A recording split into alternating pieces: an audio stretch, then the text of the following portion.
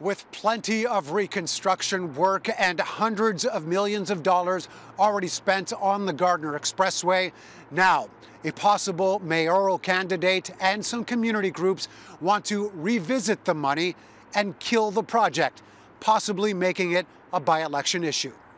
We want to get the facts about the Gardiner. There's still time to adjust course, and what we're lacking at this point is just facts around what are the costs of the construction in terms of the ramps or the big part of the construction costs. Construction and rehabilitation of the Gardiner Expressway has seemingly been never-ending, with plans to continue the massive project along the eastern portion for years to come.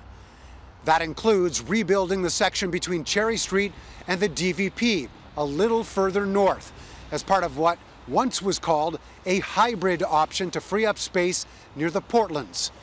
The debate over whether the work should be happening dates back nearly a decade, when the alternative was to tear it down altogether. Money and traffic at the center of it all.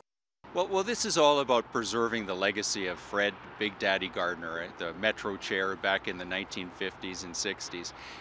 Do you really want to preserve his legacy by rebuilding this expressway, or do you want to review the numbers and see if there aren't better options? In response to recent questions raised by councillor and prospective mayoral candidate Josh Matlow about updated cost estimates, city staff have said approximately $500 million has been spent on parts of the project already completed or under construction.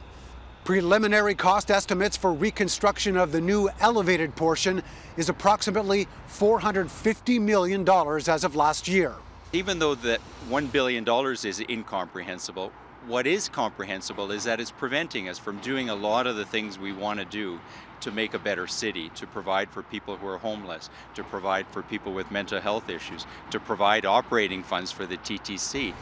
Warnings from the city and those who say the connection is needed that $450 million of work already done would be lost, plus additional costs related to another redesign if removing the Gardiner altogether was considered again.